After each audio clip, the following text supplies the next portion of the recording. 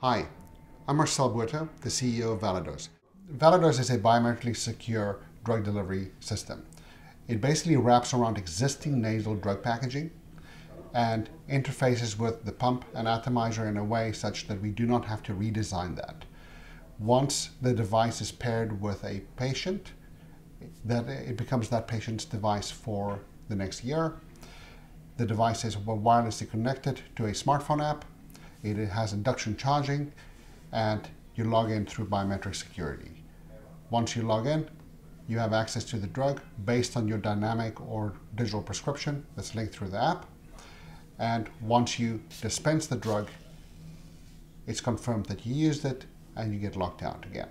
The beauty of the Validose platform is that it allows us to seamlessly integrate with existing drug packaging supply chains, which massively reduces integration costs and FDA approval time. It applies to opioids, antidepressants, depressants, and any other drug formulation that's nasally delivered.